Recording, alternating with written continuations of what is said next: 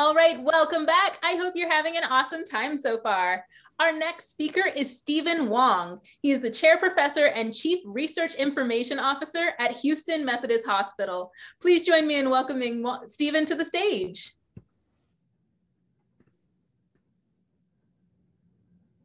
Patricia, thank you for the introduction. Thank you all for attending these particular sections. This talk, I'd like to talk something quite different from the others. Most AI is in healthcare very actively. Most of them is in the administrative, how to improve the administrative, reduce the complexity, improve the operational efficiency. This one I'd like to talk about is how AI can directly improve the healthcare. So, and let me open this section. So I have a mixed backgrounds in 30 years, both in the healthcare industry and also in academic medicine.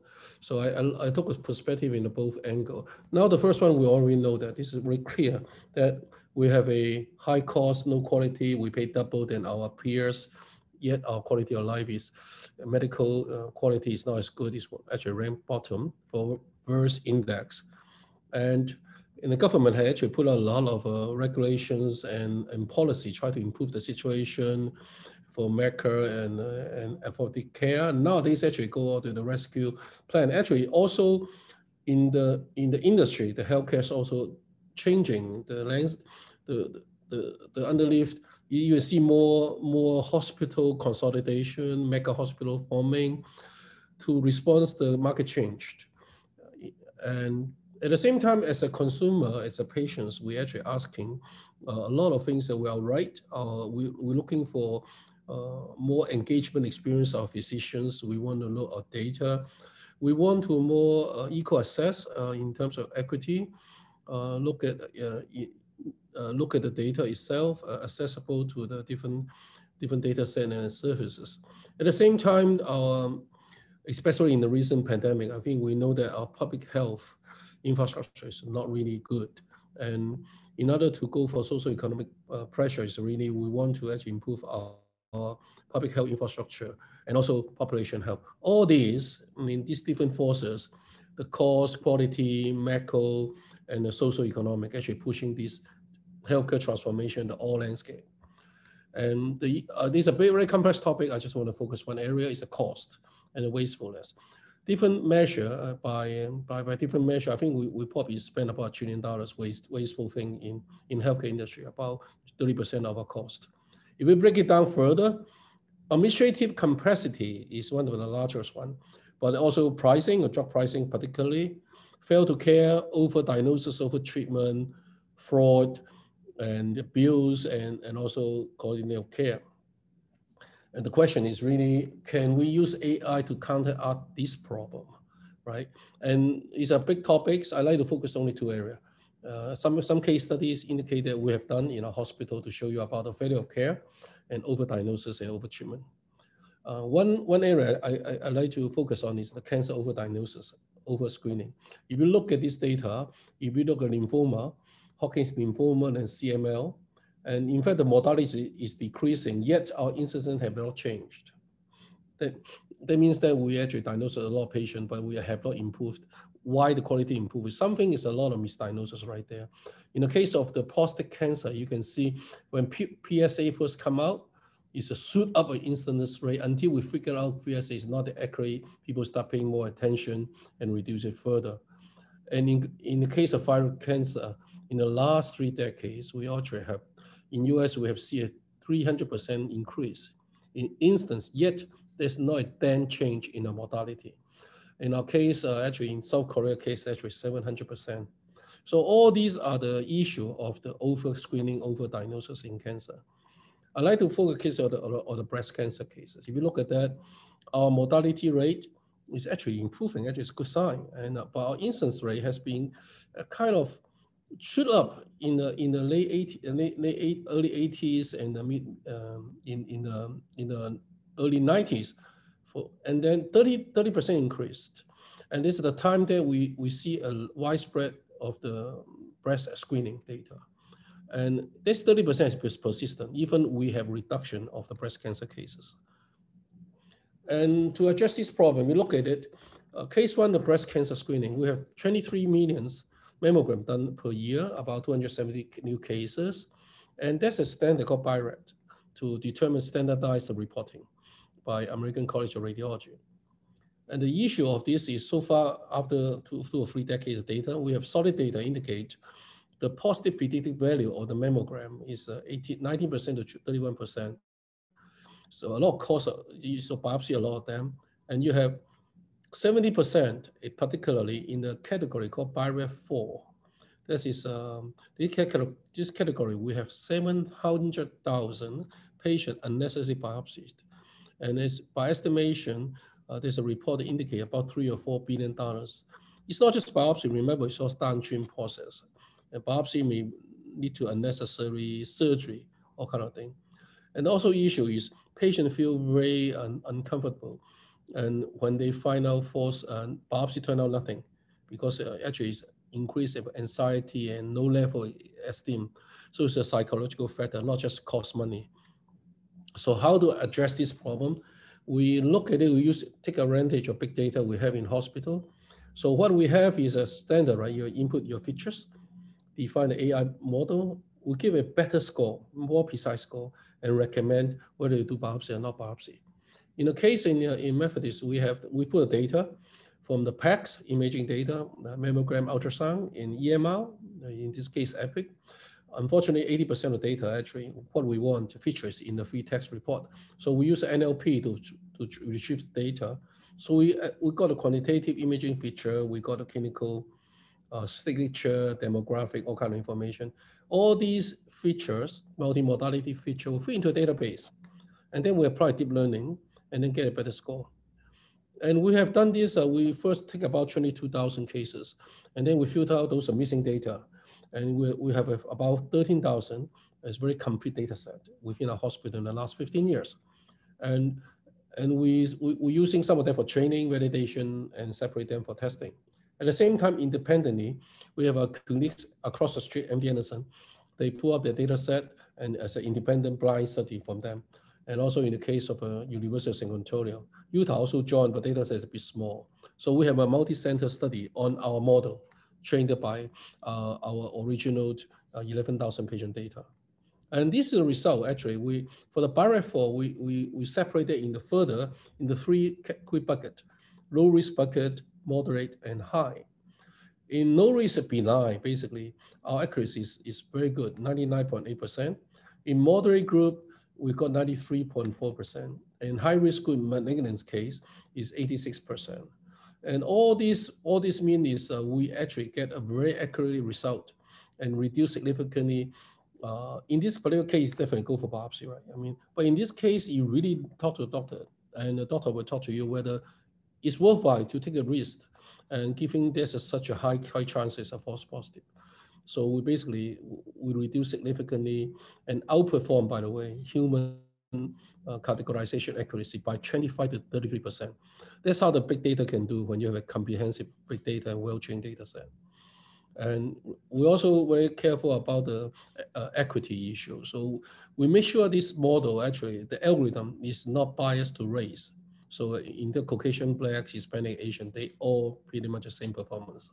So really a equity neutral. So how you implement it eventually is we create a calculator. This is 20 parameters out of the about 100 we finally filter out. And then from these people just key in their parameter. And then from there they can using the cloud. And then they will calculate, and then they give you an odometer, right? Green is okay, orange you discuss, red is definitely we suggest you go for biopsy. And this can reduce a lot significantly. Right now we can reduce significantly 70% unnecessary biopsy. And this turned out to be about, if you implement country-wise, in a nation, you will save about 700 unnecessary biopsy, and also anxiety and cost to it. At the same time, we also do edge computing. In case people don't want access to the cloud, you can actually do an edge, put a edge board, put it in there in your network. In this case, you can do it locally, either way. But one important thing I'd like to mention is the features. In AI was criticized being a black box. People don't know what the features are. In our case, different. We do feature engineering right up front. So all these features make sense to the clinicians. So have confidence they will use it. So this is very key, very important when you do a user design AI system in clinical. This one example. And my point is this type of over screening in cancer or in other cases, over diagnosis, not just in breast, actually you can look at the lung, estimates about $3 billion waste. Knee and hips actually $5 billion, thyroid is 1 billion. So you add up, you can see early on I show you about $200 billion type of situation. We have the over treatment cost. These are what you add up each one. And the AI can provide a more accurate guided decision making and reduce unnecessary procedure and do no harm to patients. And the second one I want to show you is this is a case of the how you use the AI to improve your surgical outcomes. In a sense, early on I showed you about how to avoid avoid the over screening, over biopsy, over treatment. Over this one is in the case on the liver. Liver transplantation, like it, don't like it, is still the most common type for treatment for HCC. It's the most effective one. The problem, the current standard is really based on either UCSF standard or Milan standard. It's only a small UCC, less than 5 cm, a priority over the other. And we have shown that data have been reported, we show that consistently size does not really matter, but no one have a clear index of it. So we're missing a lot of opportunity to help this particular patient, and a lot of transplant, we don't know prioritize the right patient. This is life and death issue. So the hypothesis here is really question is, can AI, deep learning in this particular case, can we combine different image data type and clinical data set? A liver transplanted patient can help predict recurrence-free survival liver transplantation. If they are not recurrent, and there's a high chance they will benefit for this liver transplantation, even their size is bigger. And they suddenly open up a lot of area for a lot of people who have opportunity to survive on this particular deadly disease. And what should we do? We take the MRI, we do the MRI on the tumors detection before transplantation, after transplantation. These are feature extracted. At the same time, we also take the biopsy information, we digitize it, do digital pathology. We actually basically analyze the whole big digital huge amount of 100, this is about 200 gigabyte data. You're analyzing, you look at tracing the different type of thing and characterize it. So you do computer vision techniques in AI to extract macro MRI data, pathological information, combined together with the other clinical information I showed earlier on. The same concept we have done in the breast. And you go for deep learning model and then combine together, get an index. And this is the approach we are doing. And the result is we've done a case study on 109 patients. We achieve an 82% accuracy. Actually, it's not bad. We compare with our method, with all the published method. Our method is outbeat the other method. So these are the one approach that you can look multi-scale different images, take advantage of the PACS and EMR data is already in your existing hospital, and apply a layer of intelligence to actually enrich, give you a better index who are the patient will benefit for liver transplantations. And this is the last one I want to show at a different angle. Okay, this is a case study 3, and this is on the misdiagnosis of acute ischemic stroke. Now, this is a one big problem in the country. We're about 800,000 stroke patients. Number 2, cause of death. The cause of disability in the United States costs tons of money. And in US, in the Western world, 80% of the stroke are acute stroke. And so a stroke actually is very different from other diseases like Alzheimer, Parkinson's disease. Stroke is you have a lot of treatment, tons of therapeutic. And the issue is we don't know when it is stroke, so we can start treating. We have many options to it. So time is brain in stroke, just remember that. It's very critical. And the issue of today is about 800,000 suspected stroke. Most of them go to about half of them will go to the so-called primary or comprehensive stroke center. Houston Methodist, we have a comprehensive stroke center. And this one are the only tip of the iceberg. And about 5 or 10 of them will do phenectomy. And the issue is the large population silent misstroke. This is the one we're missing also. We just have tip of the iceberg. How you can get this population, identify this population, reach from here to here. And that is a big questions to ask. But even within these 800,000 who come to the stroke center, 60% of them, and stroke in an ER room, an emergency room, when you go to there, CT is normally used. The problem is the CT is difficult to identify ischemic changes unless the infarct is very large. And the detection rate of CT is very low. The first 3 hours is pretty much less than 1/3 you can see in the first 3 hours. And most of the time you go through is non-contrast CT images are very noisy to see. And so at the same time, we don't have enough stroke specialists, neurologists stay in the ER room waiting for patient to come, right? They are very busy. So you have non-specialist look at the stroke cases. Now, there's a gold standard called diffusion MRI, only available in when a patient is administered, enter into the hospital. And this may be at that time it's too late. So the situation of the United States currently is go, no go, stroke call in the ER room. So we tend to be overcall 30% of cases, just in case, right? We're not sure. And actually, even with that overcall, we will still miss 20%. Basically, we are saying that we miss half of them. It's flipping a coin. That's a current state of situation. So we are thinking about whether we can leverage the AI to improve the recognition of stroke, and so we can deliver the treatment at the right place at the right time. And this is the challenge. In this particular case, the first issue, I remember I tell you that the CT is very noisy. We don't use contrast agent in the beginning. Non-contrast CT, this is a standard of care first come in. And some people do CTA now. CTA is somewhat a major ER room, but CTA only look at a large diffusion one. They miss the other one. So non-contrast CT is still workhorse. We do a study. We take about some training data for a data set and some of them for testing. We distribute 328 patients for our databases, and we 80-20 for training. And we're applying the deep learning approach to denoise the non-contrast CT. And our performance, this is a performance. This is a gray matter signal to noise ratio, white matter signal to noise ratio, and this is the DG, thermos, deep gray matters. Our performance here, the last one, the green bar, this is the one originally, the baseline, the non-contrast CT go to ER room. And the very noisy one is one. There are other methods, but our method indicated way past everybody. So, and it's very sophisticated. And right now we do a large trial, clinical trial right now for 1,000 patients in the case. If it works, it's very wonderful.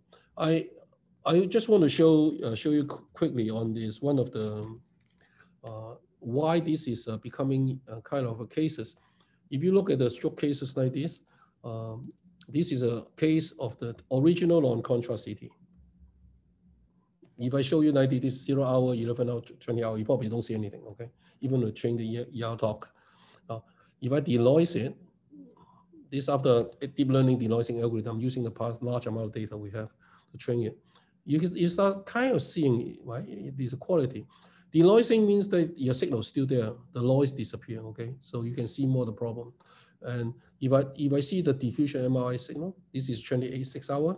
This patient actually come in for other reason, and we find is actually the cause is actually stroke. And this is the area. Now you can see very clearly. So this is a technique that is very powerful in a sense that you can save a lot of life and make a decision much better. And another area, actually, stroke is a big problem. We talk a systematic approach, right?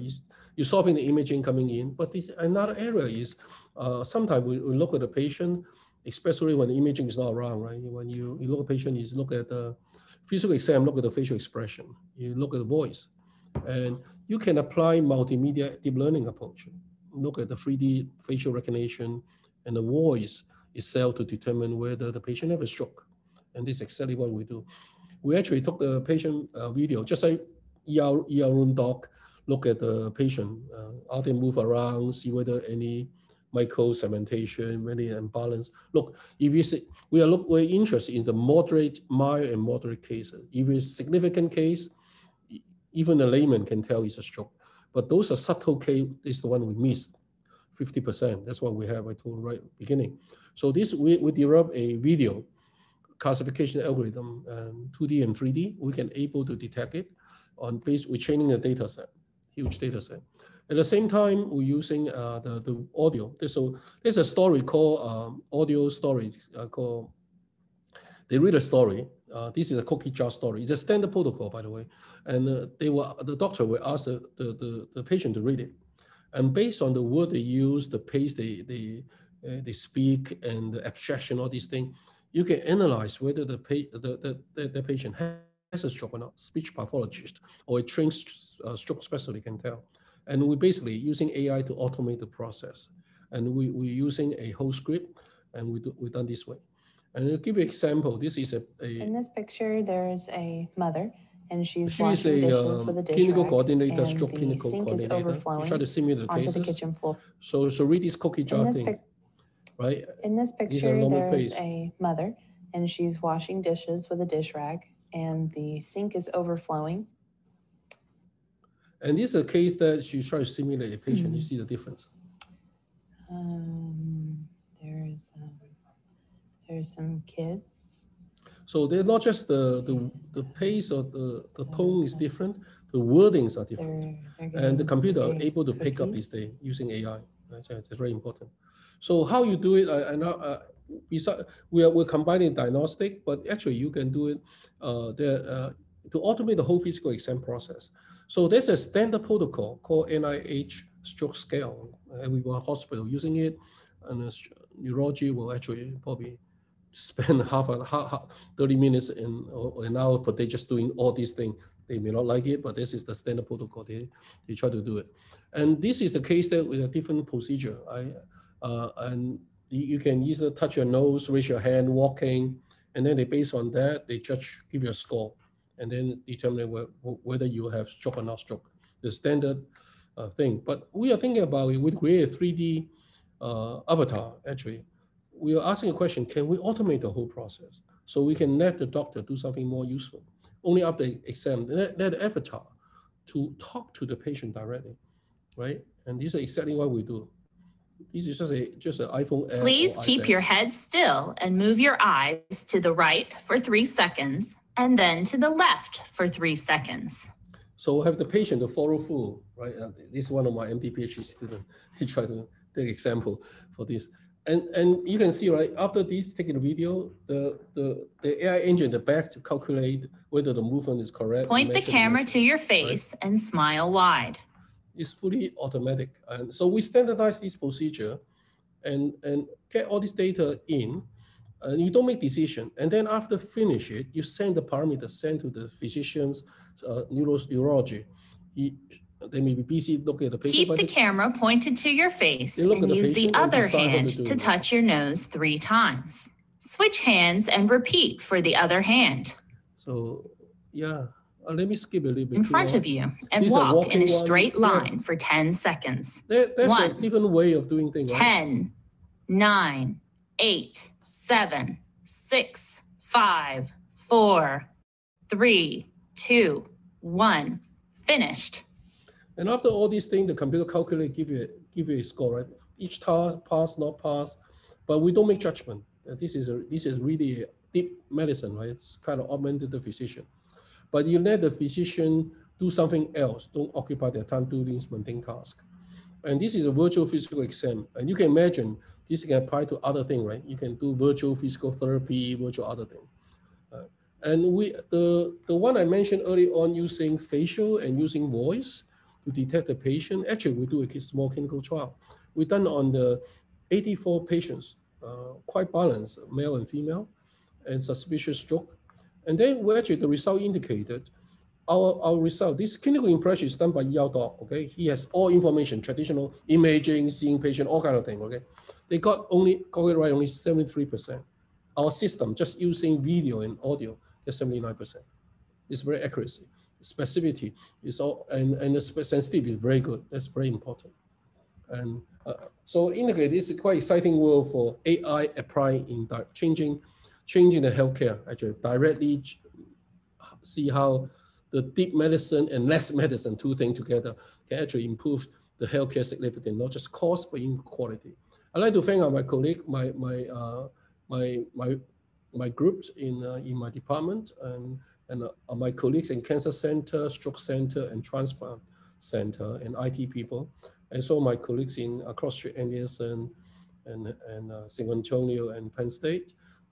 This is funded by NIH, part of the project, and the other project in the foundation. Thank you very much. That's all I have. Bye-bye. Yeah. Awesome. Thank you so much, Stephen. Thank you for sharing this with us. If you could stop sharing your slides, the audience is going to give you a huge virtual round of applause. So I stop. Let me close it. Yeah. Done. Perfect. For the audience, it's time for you to make your way to your next session. Along the way, make sure you accept your connection request and stop by our amazing AI exhibits. Thanks so much, and we'll see you around.